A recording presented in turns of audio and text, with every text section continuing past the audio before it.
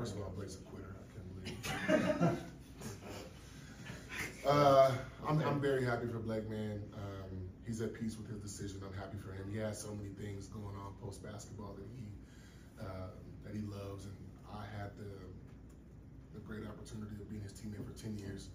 I feel like we helped do a lot of great things in LA for a long time, and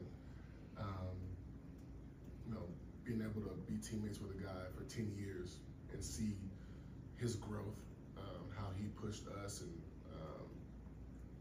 just his development and evolution throughout the game. When he first came in, he was dunking the basketball all the time. Then he worked on his handle, his jump shot, shooting threes, and then he became a point forward. And it was just kind of,